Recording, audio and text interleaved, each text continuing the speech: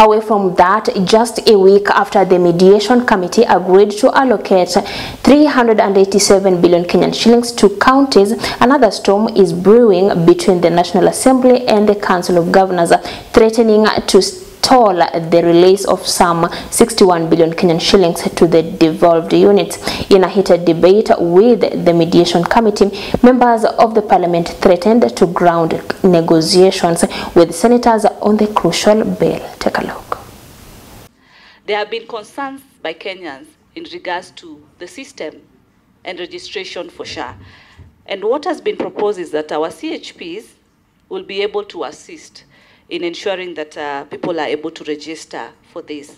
Of contention here, honorable chairs, if you're going to be honest with each other, is a RMLF.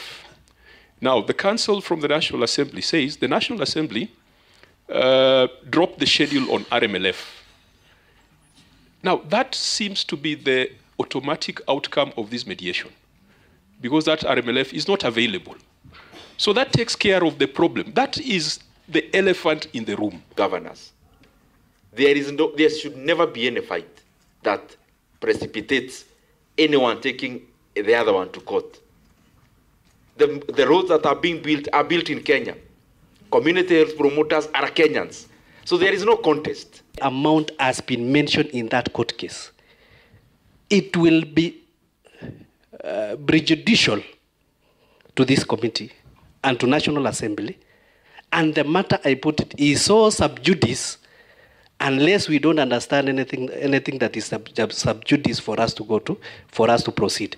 Honorable Kachwang has stated that we can leave the matter of RMLF and proceed to cherry pick the other additional funds. On contention. Putting it aside, what does that mean legally? Will the report say we put aside this money, 10 billion? What does that mean? What does that mean on the 10 billion? Because, you know, government is a revolving door. Government has no stores for money. So this 10 billion, what happens to it?